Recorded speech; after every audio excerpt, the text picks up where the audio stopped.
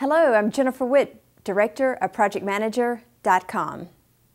I don't know about you, but managing multiple projects is one of the most difficult things that I can do.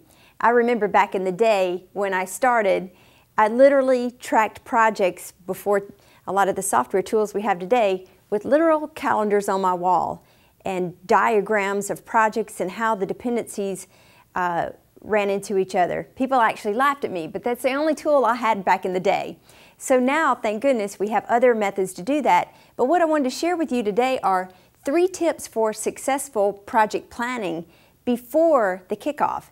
Because what I found for myself is some of the most critical things that I can do in managing multiple projects is really setting things up correctly before the action begins.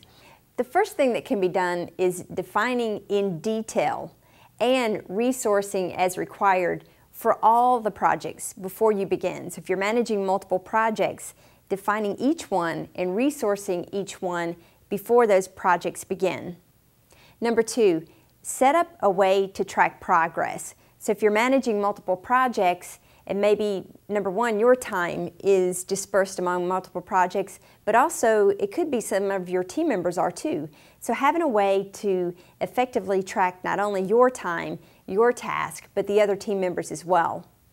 Number 3, managing for dependencies. Having a mechanism set up for managing dependencies and knowing when other critical milestones shift or other resources shift, knowing how those dependencies affect not only your current project, but how they may affect the other ones.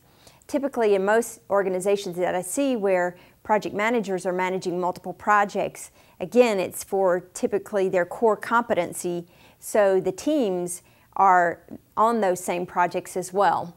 Here are some of the traps that I find that we all get into, and some of the traps are not tracking the dependencies. So if we're not tracking the dependencies, things get off and we tend to get derailed on all projects. Number 2, the resources are over allocated or over committed, so people aren't tracking that, and so if they're over committed, then not only the current project but all projects get off track. Also overlapping milestones with critical resources. So we've all seen it, and sometimes we're the critical resource on some of those projects. So if you find yourself or your other critical resources on your projects are overlapping on the critical milestones where maybe that critical implementation date occurs, where they're overlapping, that's not really a good idea. So you need some way to ensure that those resources are their time and realistically what they're assigned to can be done. Also, number 4, shifting critical resources to higher priority projects. We've all seen it where we have the superstar or that one person that really holds the key to the results in the project, and they get shifted to a higher priority. Maybe another project has something that happens where they need that resource, so that gets pulled from one project to another. So it helps the other one, but it generally negatively impacts the other one. So really having a backup plan for that resource and knowing how, if that critical resource gets taken away, what's going to be done.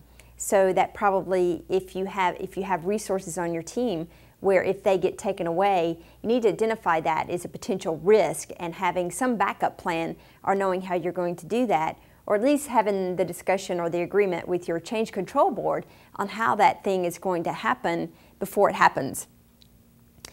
Number 5, unrealistic deadlines. We do it all. It's a common thing, having unrealistic deadlines by not really estimating appropriately or really standing up to say that can't be done. And we rely on our team members, so really encouraging our team members to stand up and say when things aren't realistic. So if your team members aren't telling you, then you can't take that back to your stakeholders or your change control board. The other one is updating and rebaselining plans. Here's where most projects fail, and it's one of the easiest things we can do. Things will change, things will reprioritize. It constantly happens. I mean, that's a given. But the thing is, many people don't go back and update or rebaseline the plan with their stakeholders or change control board. And that's one of the things that if we do that appropriately and timely with the project, then we can be categorized categorized at the end as possibly successful instead of unsuccessful project. And then number 7, again, conflicting priorities or incentives. So that one is probably one of our challenging ones, where with the multiple projects, if they're serving different business units or different initiatives, then they're conflicting priorities. And so it's hard to stabilize the tasks, the deadlines, your resources, even your budgets. And then the incentives, where some groups are driven on different incentives. So maybe your sales and marketing group is incented on one thing, but yet maybe your technology group is incented by something else. So if they're incented differently, then they're not driving for the same result, which is ultimately will not end in success for your project. So those are some of the traps. These are some of the things I find. If we put these 3 things in place in the beginning, before the kickoff, will certainly help.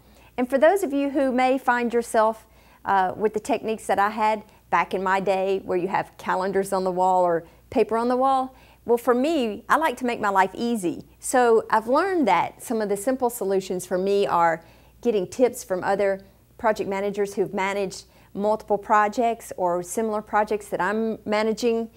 They use templates, so if I can use templates to quickly do things and efficiently, and any tools in place, now I have a lot of tools in place for myself, and software.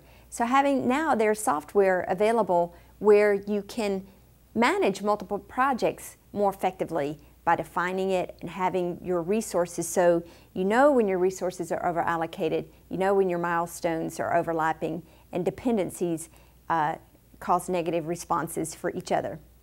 So I hope you find those helpful. It certainly has helped me in managing multiple projects over the years.